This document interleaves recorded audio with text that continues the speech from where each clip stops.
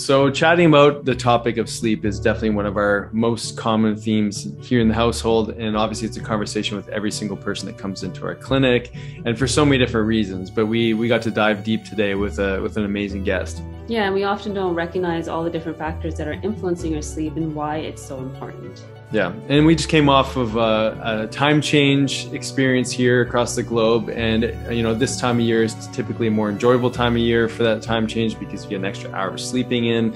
But I think we take for granted just the impact of what even that 1 hour does to us, And so talking about all of these things, places where people are stuck, how to optimize your sleep, what's actually happening, what are the detrimental effects to long-term sleep deprivation, etc. These are all things that we discussed today with Devin. Mm-hmm. Yeah, and what I loved is that our conversation took the angle of mindset and how that is the most important factor in insomnia, in sleep deprivation, and all the different things that are going on, and not so much the physical things that we sometimes think we need to do. So I love that we brought in that angle, and he was really able to illuminate that relationship for us. And the funny thing about this episode is I didn't get a lot of good sleep last night, and I think yours was maybe okay because our kids have been sick, and I literally look like I just woke up. And here we are having this conversation with a sleep expert. Yeah, it's funny actually. The last week almost has been a little bit rocky in the Jensen home. So having these conversations definitely hit home, especially when you are in the middle of a bit of sleep deprivation yourself. You're off your routine, and so we talk about routines and how to get back on track and how to optimize some of these things that maybe we have been paying attention to or not. But when we do go off of our rhythm, wow, the impact is huge. Mm-hmm. Right? Absolutely. So enjoy, get your cup of tea in a blanket, and listen to the sleep episode. Enjoy. Hey everybody, welcome back to another episode of Health Ignited. I'm here with my lovely wife, Dr. Sonia Jensen, and we're going to be talking to an amazing expert in the field of one of our favorite subjects, right? Yes. I mean, this is a conversation we have every day. That's true. After having kids, and now we're going on year 10, and especially in the last week where two of them are not feeling so well, sleep is not as optimal as one would want it to be. Definitely. So, we had a podcast, you and I, about this not too long ago, and we were kind of highlighting some of the factors that we like to address. But this is a reason why we wanted to bring on Devin Burke. So Devin Burke, if you don't know him, he did a TED Talk, he wrote a book, and the book is called The Sleep Advantage: How to Win the Night to Own the Day. And so we're going to dive into all things related to sleep, how to optimize it, look at the hormones, and how all these things are related. So Devin, thank you so much for being here on the podcast with us today. Yeah, I'm excited to be here and talk with you guys. Thanks for having me. Yeah, absolutely. So, I mean, there's so many different things to discuss when it comes to sleep, but why don't you tell us a little bit about why you decided to put your attention in this area and why this is so important to you? Yeah, I mean, I realized I was ignorant to the fact that sleep is the foundation of health. I had studied a lot of things, nutrition and exercise physiology and psychology. And over a decade, I really immersed myself in a lot of the things that affect our health and performance. And I thought sleep was a waste of time. I'm a great sleeper. It's like a superpower of mine. And someone I knew that I was actually working with had issues with insomnia, and he asked for help. And I was like, hey, listen, I don't know anything about this. So I looked into what was available, which was pretty much just sleeping pills. And I was like, wow, this is not a good solution. And then I started to really understand by diving deeper about the science of sleep, how important it is, how it affects our hormones, how it affects our relationship, our longevity, our creativity. And I was like, wow, I can't believe that this was something that I hadn't came across. It was, something I just took for granted anyway. So the more I learned about it, the more I got interested in learning about it. And so I dove deep into science of sleep and really then started to think, well, how can I use all the things that I learned over the last decade to really help people improve their sleep? And really, what is the psychology of sleep? And that's really where a lot of people get stuck I'm really looking forward to sharing a little bit about the mindset around sleep, because there's so much more psychology to sleep than people realize. But yeah, that's what got me so interested in it. And then I just kept learning. And then Sleep Science Academy was founded, and here we go, 5 years later, doing a TEDx talk and a book and, all the things. So it's, yeah, I truly believe it's the foundation of health. Yeah. Yeah. Well, I think that's where we should go next, is that mindset piece, because we often talk about mindset in so many different areas of our life, like our hormones, our relationships, and just all the decisions we make every day. And I would love for you to tap into that a little bit, about the psychology of sleep and our perception. And how you were speaking to, you thought it was a waste of time. And I think there are many people out there that feel the same. And then, moms like me that have like young kids, where sleep sometimes isn't an option in the first couple of years. And it's so broken. If you can just kind of, illuminate the mindset piece for us. Yeah, it's important to understand. I mean, a lot of people don't prioritize or protect sleep because they don't know how valuable it is. So there's a lot of different buckets when we talk about, the psychology of sleep. But I like to start in this bucket because it's important. Unless you know how important it is, you're not going to prioritize and protect it. You're not going to do things to optimize it. You're not going to, you're really not going to structure your life the way that you could so that you get great sleep. And it's challenging because we all have nights or weeks or months of bad sleep. It's normal. And what's tricky though, is people get stuck in these loops, these paradoxes, and then it continues. And this is where it gets really tricky, because there's a lot of paradox in sleep. Like, sleep's the one thing that the harder you try at, the worse you get at. And we get people all the time in our program that are moms that had kids, and their kids weren't sleeping, so they weren't sleeping. And then their kids started to sleep, but then they never went back to being able to sleep because they started to get anxious about sleep. And then they tried all the things, the supplements, maybe they even went to prescriptions, and those things were Band-Aids, so they didn't help. And then they got stuck in this paradox of being stressed about their sleep. And so this is like a very common sort of situation for young moms. Women tend to have more sleep challenges than men, especially because of later in life with the changes that a woman's body goes through. And so there are a lot of challenges, and depending on who we're talking to and what stage of life they're in, there's different mindsets and things to be aware of. For instance, high achievers, entrepreneurs, business owners, which is another demographic that we work a lot with, they have the challenge of shutting their mind down. Maybe they get that it's important, but they're always problem solving. They're always thinking, well, hey, what do I have to do in order to solve this problem all day? And then it keeps them up. They bring their days into their nights, and they wonder why they can't sleep. And so there's a lot of different ways we could go with this. But first and foremost, I think it's just really important for people to understand that sleep needs to be a priority. It needs to be protected. And it's something that, even if you're doing all the right things with your diet and your nutrition, if your sleep is off, you're not going to be able to optimize your physical health, your mental health, your emotional health, because sleep does trickle into all these different areas. Yeah, I mean, it's such an important conversation. And why don't we talk a little bit about some of the consequences of not sleeping properly? I mean, you elucidated some pretty big ones in your TED talk, which I thought was a powerful statement, with the Exxon Valdez and some of these like major disruptive things that potentially happen as a result of, making bad decisions when we're tired, all the way into different dis-ease, diagnoses, et cetera, from this chronic lack of sleep. But I'd love to, can we share some of that impact from sleep deprivation?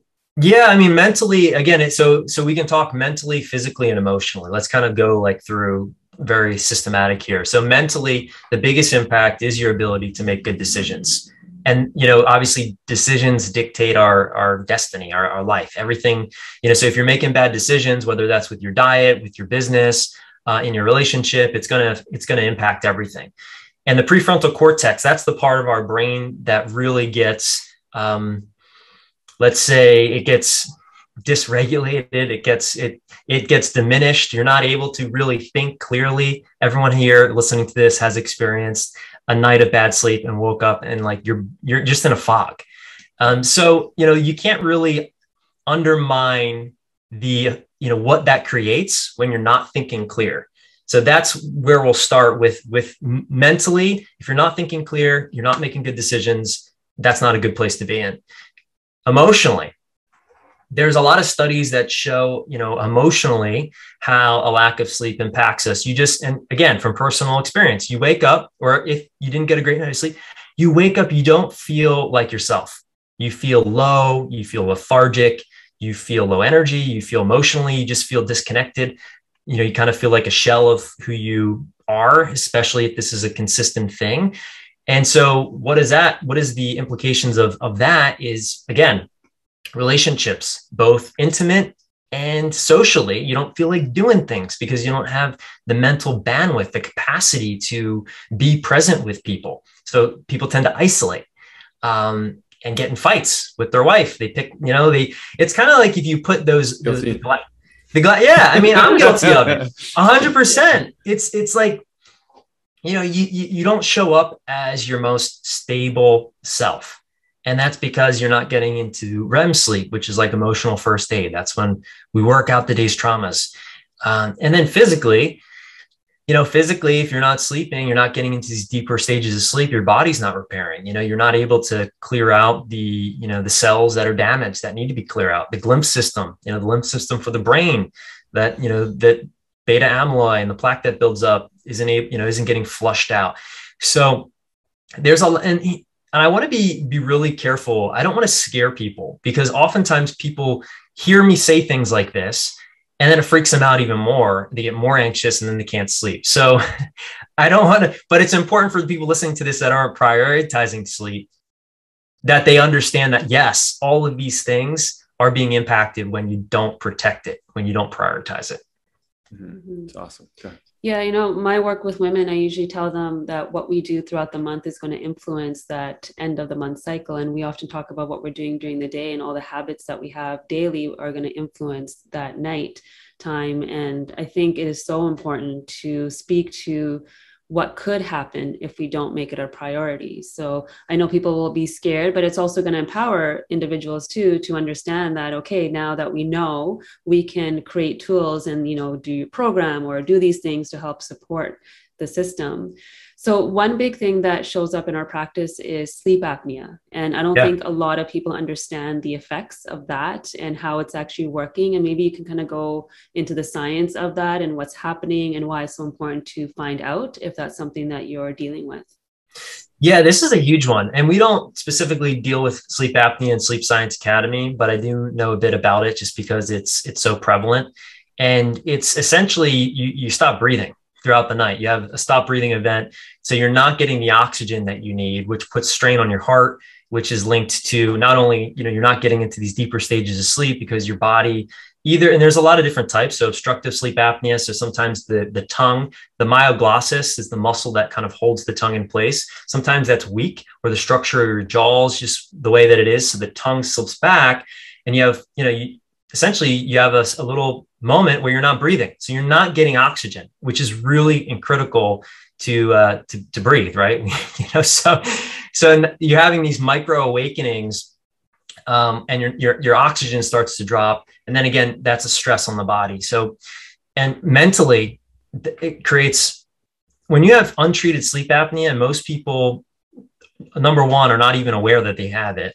Most people have it because they're obese, not because it's obstructive. It's literally just because they're making all the wrong decisions. But then there are some people that are fit and skinny and they're not aware. They never measured it.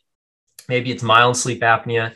But yeah, so breathing is important, right? And breathing consistently throughout the night is important. So unfortunately, this is, the only really great solutions available is a CPAP, which is essentially something that's going to open up the airways. It's forcing air so that you don't have these stop breathing events. But there is this really cool new technology that came out. It's a daytime treatment. It's called Excite OSA. And essentially what it does is it builds up through electrostimulation the myoglossus so that the tongue doesn't slip back. They have like a 90% success rate for people that snore. And for mild sleep apnea, I think it's around 50%. It's 20 minutes a day. Wow. You put this device in. So, but besides that, if you have, really bad sleep apnea, like your severe sleep apnea, unfortunately, you got to wear a CPAP. And it's one of those things people are not compliant with because it's, to be frank, it sucks. You have this thing, it's on your face, it's, you're in your bed, and it's just not ideal. So I think there's going to be some really amazing new technology that comes out to help people that have sleep apnea. But this is definitely important. If you think you might have sleep apnea, go get a sleep test. And if you can't afford one, there's some great new technology out that you can do, like a home study. Well, they'll send you a device. A lot of times insurance does cover this. But yeah, if you think, like, for instance, how would you know if you have sleep apnea? If you are getting enough sleep, but you're waking up not refreshed. If you snore, that's usually not a great sign. And if your partner hears you like gasping for air, those are all signs of, hey, please go get a sleep apnea test. Let's find out if you have it. And if you do have it, do something about it. Yeah, so important. Before we go on to something else, you mentioned obesity in your description and how that is usually like a predisposing factor to sleep apnea.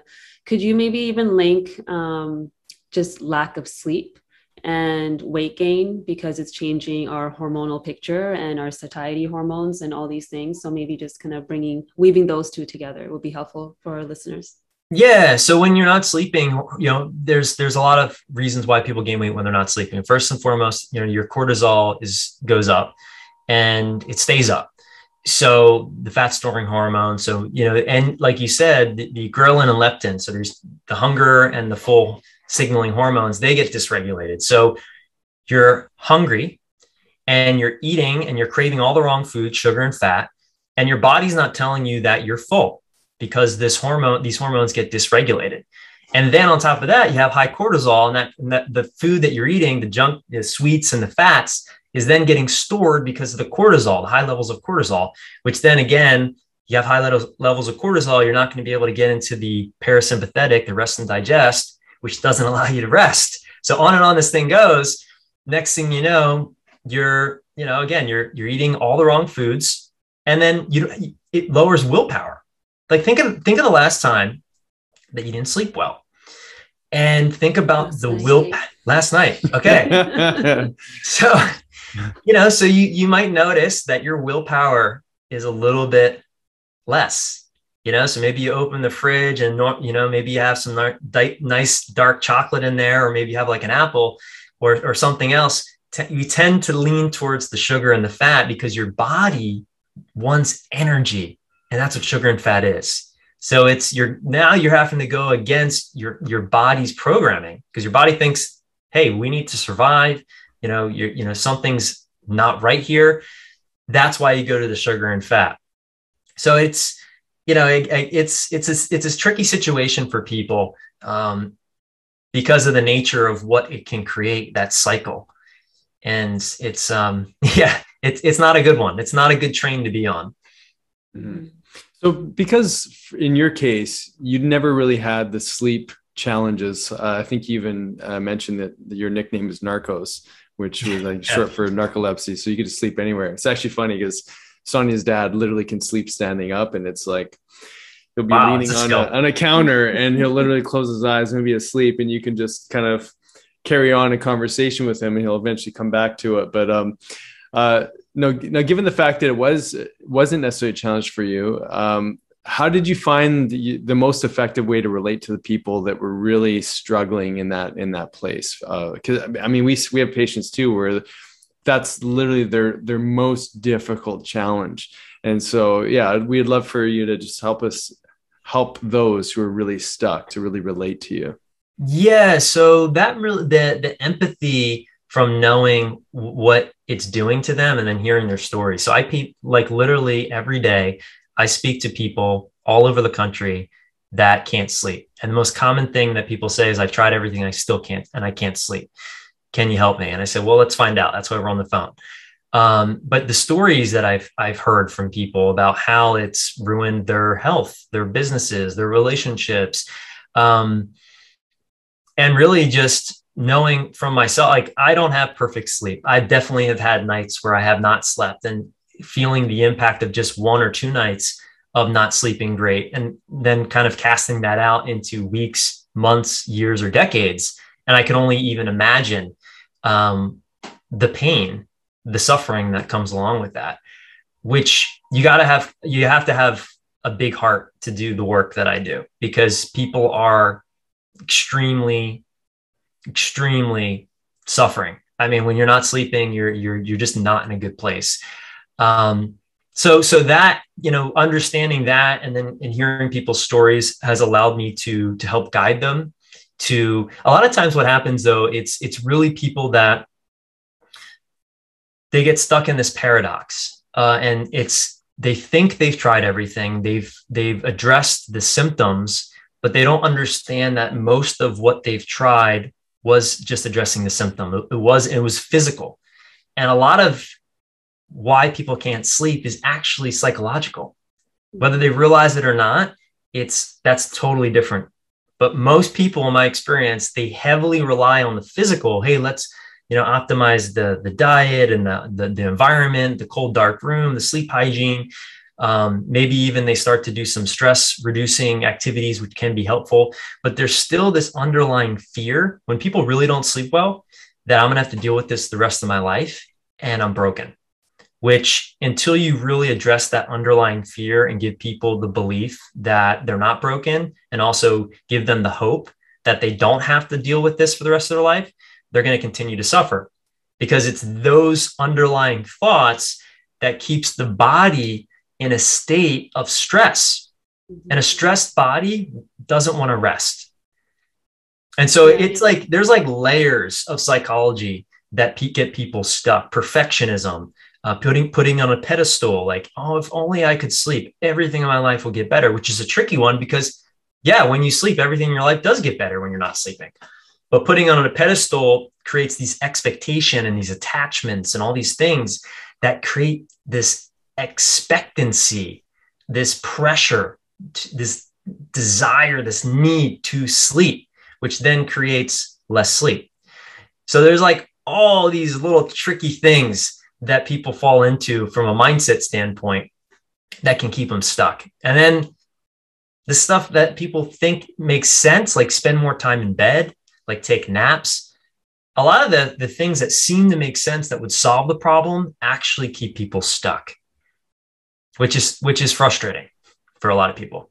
For sure. Yeah. I love that you went there, because that's just such critical information. It's so easy to start to shame ourselves, or like you said, put it on a pedestal and have this expectation for how things are supposed to look, and then never achieving that. I memean, it's this self-depreciating experience that just keeps recycling in one's life. So I find one of the tools that is really helpful for people is have some sort of tracking device to actually measure.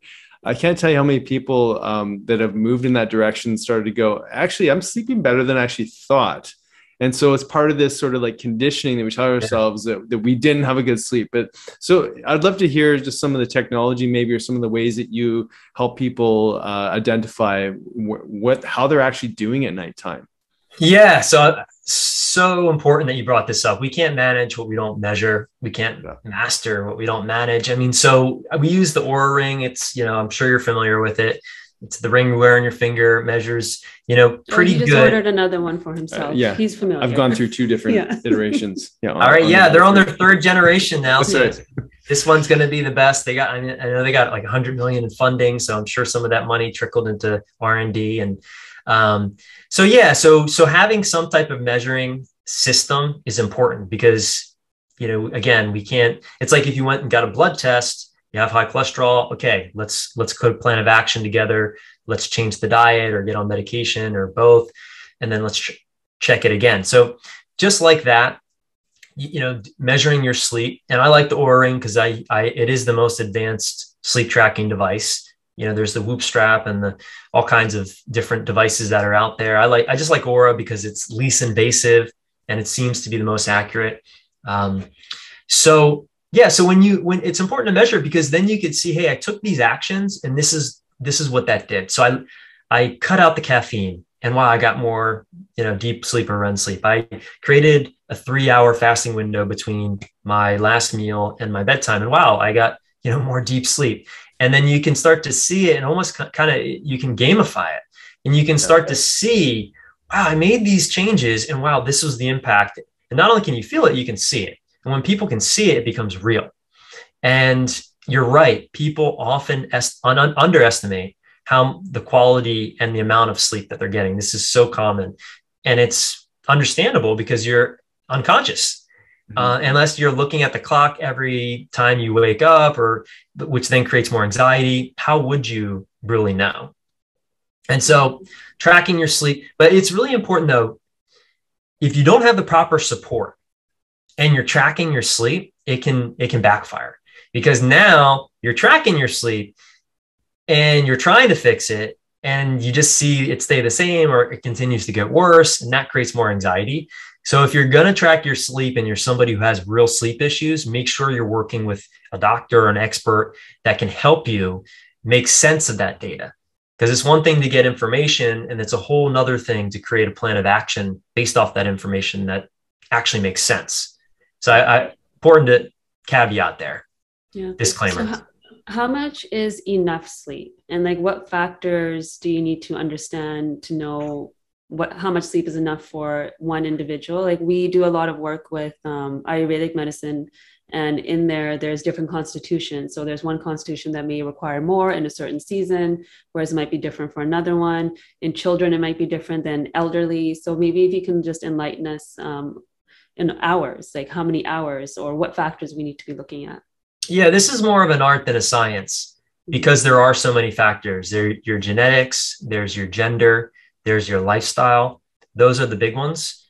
So, your age. So your sleep architecture is going to change as you go throughout life. And also, depending on the demands that you're putting on your body, your sleep demand is going to change. So if you're an athlete, you're going to need more sleep. If you're someone that sits on the couch all day and it's not very, sedentary, you're not going to need as much sleep. So, and then like I said, your genetics. So certain people, chronobiology. So the study of your unique chronotype. Are you a night owl? Are you a morning lark? Are you somewhere in between? Dr. Michael Bruce, he's done some amazing work on, chronobiology. He made it fun. He gave the architecture, these 4 archetypes of chronotypes. So there's, I think, to understand how much sleep you need to experiment with it. And just know if you're putting more demands on your body, whether mentally or physically, you're going to need more sleep. And just, you should wake up and feel refreshed. If you wake up and you're not feeling refreshed, either you're not getting enough sleep or you're not getting enough quality sleep. Or there's something else going on. Oftentimes people think, well, I'm sleeping great, but I still feel tired and lethargic. Well, maybe there's some underlying toxicity. Maybe there's, maybe you're hypersensitive to something in your environment. So then you can kind of start to say, okay, maybe it's just not your sleep. But sleep is often a great place to look to see dysfunction. Because if your body is able to get into a rested state, then that's a good sign that your body's balanced, that there aren't barriers, because your body's doing what it's designed to do, which is sleep. So if you're having issues getting to sleep, there is either a barrier in your mind or a barrier in your body. Usually there's multiple barriers in both that need to be looked at. So anyway, that's a hard, I didn't really give a concise answer to your question, because it's really an art, and you have to experiment with it, and you have to kind of, there's so many factors. So yeah. I hate to say this, but it just depends. No, I think that's the perfect answer, because it takes away that expectation, right? So we always promote self-discovery, because one thing may work for one individual, but it's not going to work for the other. But we have an expectation of like, hey, I need to get my 8 hours and I didn't get them in today. And unless you really know you need those 8 hours. So I think that was a perfect answer. Yeah, absolutely. It's kind of like the question that people ask, well, how many glasses of water do you need to drink a day? Well, right. It really just depends on you. So I think that answer is perfect. Analogy. I love that analogy. I'm curious, what archetype are you? I'm a bear. Bear. Yeah. Yeah. So do you want to describe the archetypes, just because people are probably going to going on? Yeah. So the book that Dr. Michael Bruce wrote is called The Power of When, and there's 4 different archetypes. So there's dolphins, are like the trouble sleepers. They're mostly, and I actually have people that go through our program take his quiz, and almost always they are dolphins, which is pretty, to his credit. It's pretty accurate. So dolphins are the trouble sleepers. People that have, insomnia. Then there's bears. I think it's about 40% of the population, maybe a little bit more. Bears are just consistent sleepers, go to bed around 10 p.m., wake up around, 7 a.m. And then there is wolves, which are usually late, a little bit later. They work a little bit later. They need a little bit less sleep. And lions. So I don't know the actual how he breaks it down, but if you go to his website, I think it's Power When Quiz. You can answer some questions, and then he'll let you know what type you are. But yeah, I think there's probably even more than just the 4 that he's kind of defined. And I think as time goes on and as the science gets better and genetic testing gets better, I think we're going to discover that there's a lot more than just 4. And what's interesting about chronobiology is that every cell has a little clock in it. Like our organs are on a timer, this suprachiasmatic nucleus is like the master timer that controls sort of all the clocks, if you will. And that's the one that really controls sleep. But our whole body has this rhythm, and knowing your rhythm and keeping that rhythm in sync, just like a woman would with her cycles and all that, is important, because that allows the body to express the intelligence that it's designed with.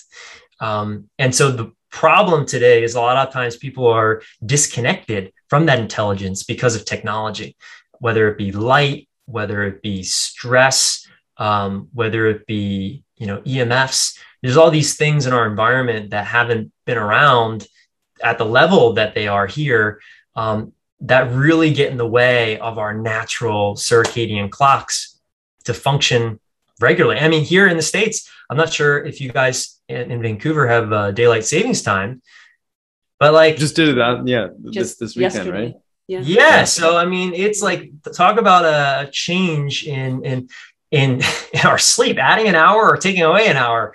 It's that's a big deal, and when you take away, when you fall back, the next day, there's more heart attacks and more car crashes than I think any other day in the entire year.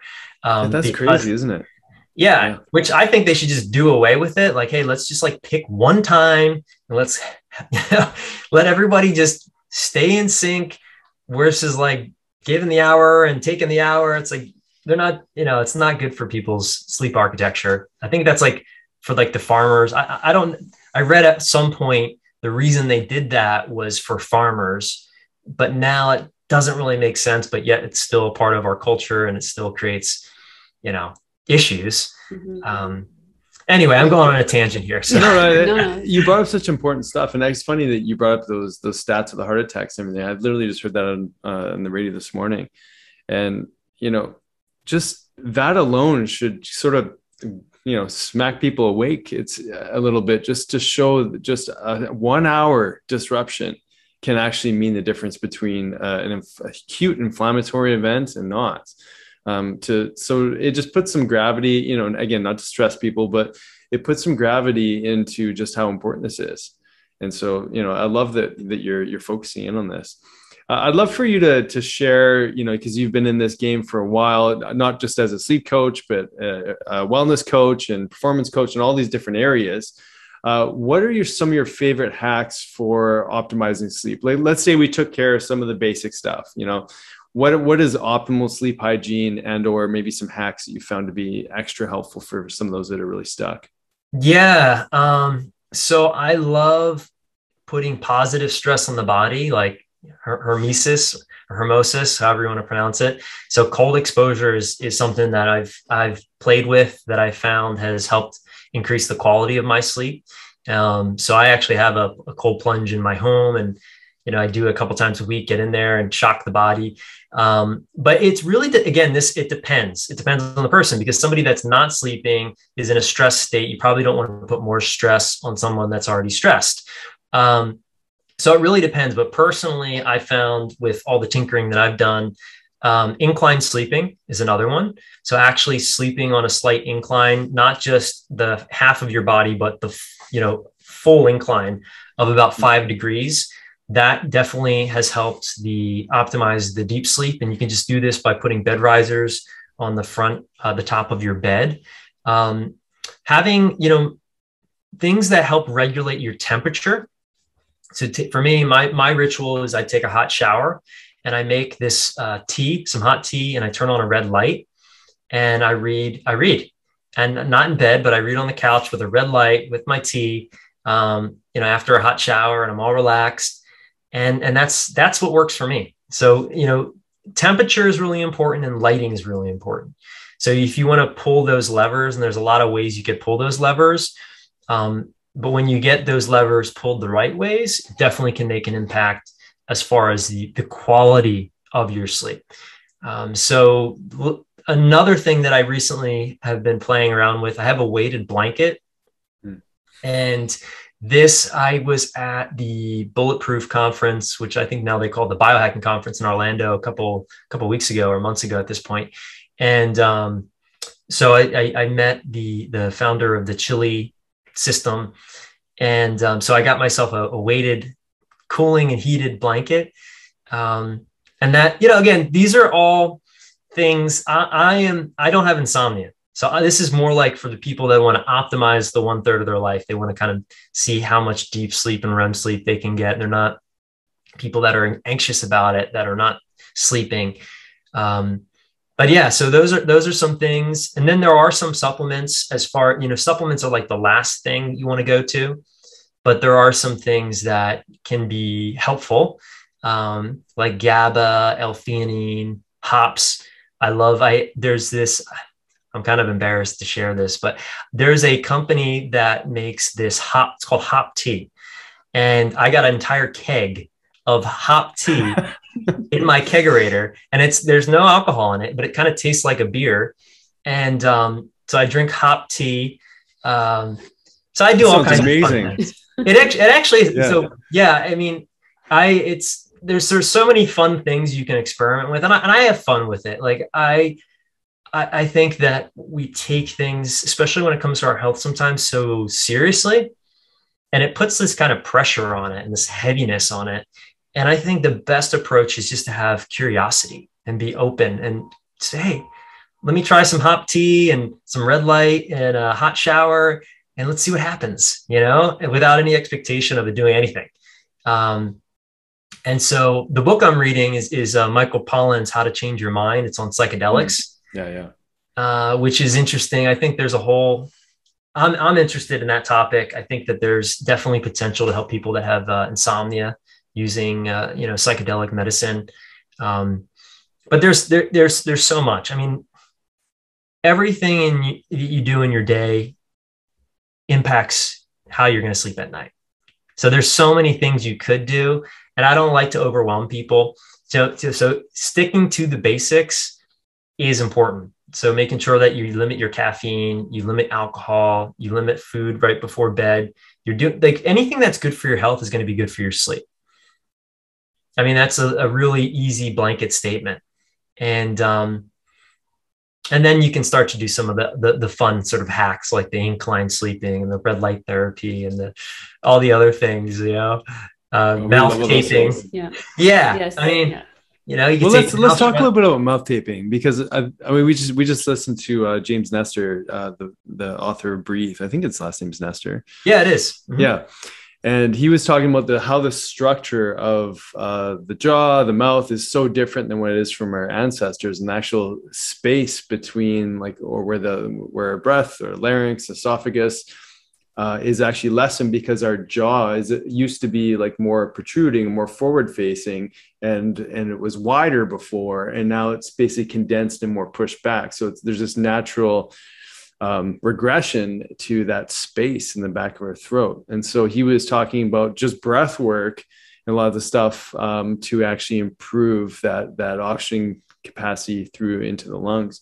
But he did bring up mouth taping, so we'd love to hear your perspective on using that as a tool. I think it's a great strategy, especially if you're someone who is a mouth breather, which I was.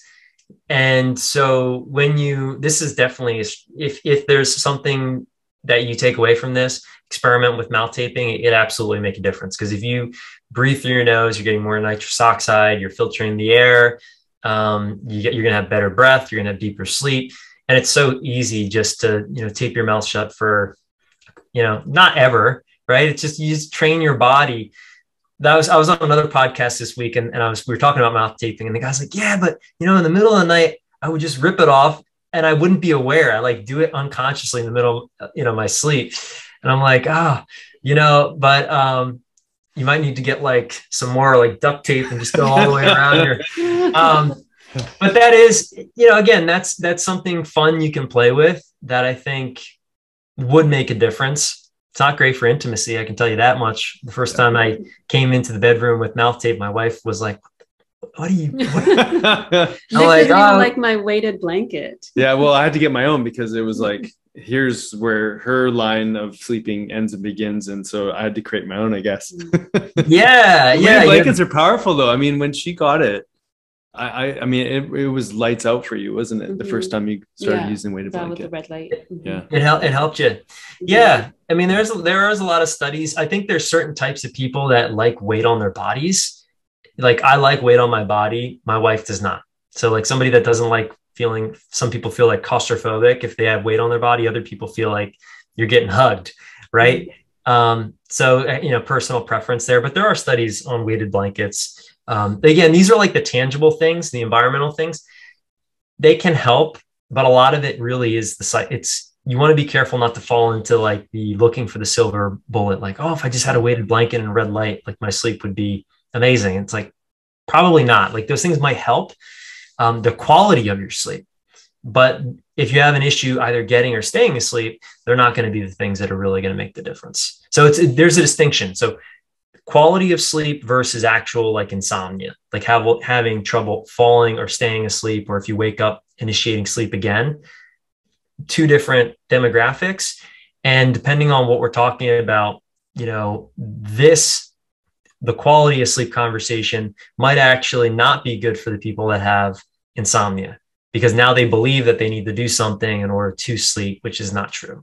Yeah. Right. And then there's an attachment to that thing too. So if you go away and you don't have your weighted blanket or these elements that you think help you, then that's going to create more stress. We call those crutches at Sleep Science Academy.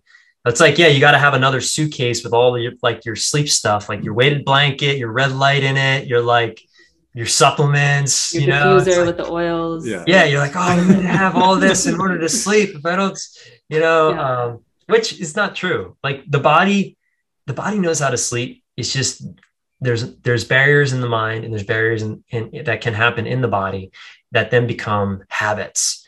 Oftentimes sleep challenges are really just habits that need to be broken mentally and physically. Mm-hmm. Yeah. That's huge. Yeah. Yeah. So I have a last question for you. It looks like you're doing amazing work in the world, and sleep, I think, is the most important foundational element that supports all aspects of our life that we just spoke about in the last hour. For yourself, if you knew that, today was your last day on earth, what would be the message or the imprint that you would like to leave for the world? Man, that's a heavy question. It's a heavy question. Yeah. Yeah. So like my parting gift to the world, is that kind of the theme here? I think it would be the practice of acceptance and letting go. That actually, believe it or not, is not only transformative to your sleep, but just to every aspect of life. We have a really hard time, I think, accepting things that we don't want. Things, and often how much of life is what we don't want. It's just life happens, and then we're in resistance to it. And we have a really hard time letting go of anger, frustration, grudges, judgments.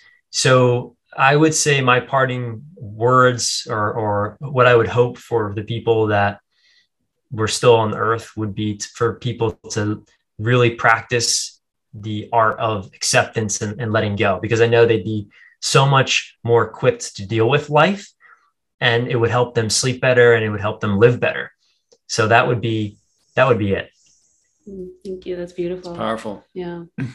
Especially right now. I mean, just the world that we live in is just, it's very challenging. And I know that many people do get attached to the things that they believe, the judgments they have towards themselves and others. And it's really an important message for the times we're in. So, yeah. And the reason why we ask this question at the end is that we ourselves that are helping others sometimes can get wrapped in the expectation of getting validated through that help that we're giving, and that becomes our identity. And I think when we start to really look at the bigger picture of what we're actually doing through the work that we're doing, it changes that relationship too.